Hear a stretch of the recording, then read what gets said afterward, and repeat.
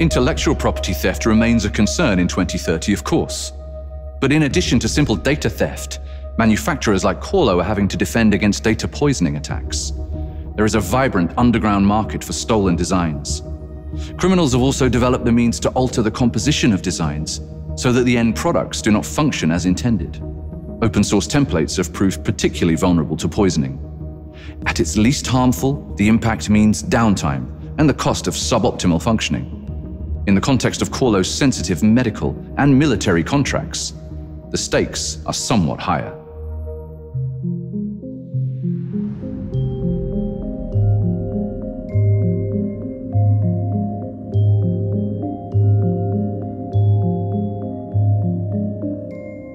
KoRLo has little better than basic security, easy to overcome. I tried to warn my supervisor, but he just fired me, so, well, I guess he's in on it too. In on what? Listen, it's not great there. The IT admin team, they're drowning in data. Overworked, underpaid, denied overtime. So they just took matters in their own hands and, you know, they sold the access to KoRLo infrastructure on the black market. Now that is a serious accusation. Do you have any proof? I mean, all you have to do is search the dark web. You'll find their advertisements. Look here. An SJ500 company. Hello, I am interested in selling full network access to a large corporation. Price negotiable, cryptocurrency only. This is astounding. Do you know the sellers? Of course. How deep does this access go? I mean, theoretically, could this group or person be directly responsible for all of these deaths? I mean, who's desperate enough to be selling this? And who's crazy enough to use it? This has been a special late-night report, bringing you an exclusive interview with a brave individual who has revealed the truth behind the KoRLo incident. It turns out this was not a bad software update, as KoRLo and the authorities would have us believe, but a direct attack enabled and facilitated by KoRLo's own employees. Friends, we are getting closer to the truth, and I will be covering this story until the bitter end. I've been Julia Sanchez, the truth, always. Remember to like and subscribe, and see you next time on Report 2030.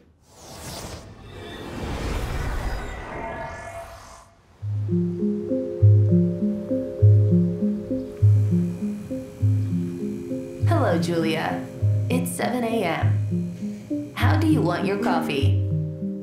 I don't know. Double espresso then.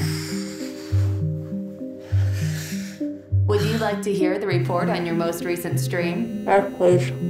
There are 5,983 new comments with 34 quotes in mainstream news portals and over 300 in other online publications. The individual shares on social media are 11,305. And there's a cryptographically signed communication marked urgent, waiting for your acknowledgement.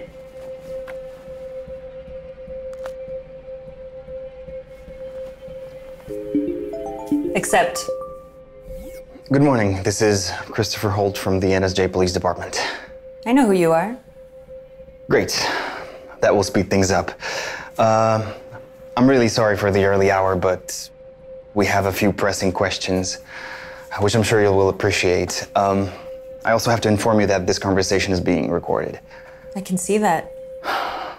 I wonder, did you happen to pay Richard Graves a visit at such a sociable hour? Miss Sanchez, I've come to ask for help, and it's urgent. We need to speak to the gentleman you hosted on your show last night. You're aware of press privilege, right? Naturally. Okay, great. Since you're here, maybe you could shed some light on the author of the unfounded faulty update story? I'm also recording this conversation. Naturally. Miss Sanchez, you don't seem to like me. But I fondly remember working with your brother. I'm not your enemy. I just want to ask your friend a couple of questions before he gets anyone into any more trouble. Is that a threat? Believe it or not, we want to get to the bottom of this as much as you do. And from what I've seen, he has some crucial information. You know what? I'll pass on your request. Maybe I'll even persuade him to speak with you. But favor for a favor, okay? I want to be the first to know everything that's happening with this investigation. Exclusively. It was nice talking to you. Please give my best to Steven. We all miss him.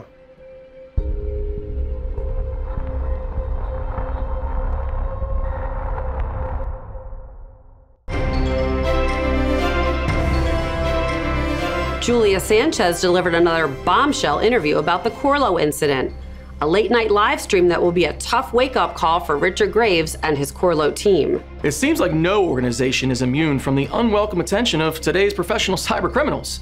And an organization like KoRLo is a particularly valuable prize. Access as a service is a very well-established business model in today's underground economy. Honestly, I'm surprised that an organization of KoRLo's experience could have fallen prey so easily. The most important question is still unanswered. Who else had access and why? Who is this guy? Sysadmin? Ops? We don't have thousands of privileged accounts. Why is it so difficult to identify him? As far as HR can tell me, we haven't fired anyone in 6 months or more. Either our records are unreliable or this person isn't who they say they are. What about the black market ads? Are they legit? They seem accurate enough. Those underground marketplaces do exist, and some of them are still accessible. If that's true, we could have been compromised for years. You know, our share price has dropped 15% already. Let me worry about that. Once we launch the new product line, everything will go back on track. But right now, how do we find these people? Currently, no idea. We are working on correlating all the data we have. Logins, locations, network and data access, reads, writes, everything. But it's a huge volume of data, and it's manual. If you ask me, I think we'd have a better chance of catching a break with the cyber division guys. With KoRLo, we're talking about a designated critical national infrastructure supplier who have their fingers in a lot of the same pies that our neighbors would love to get a piece of. Collective approval systems, state hacking, influence ops. They don't have citizens, they have subjects. Nothing like this could ever happen in Nusan Hoban. Are you worried that faceless corporations know too much about you? Enough even to anticipate your thoughts? Our cloud-based differential privacy service safeguards your identity. Call Marcus Richardson.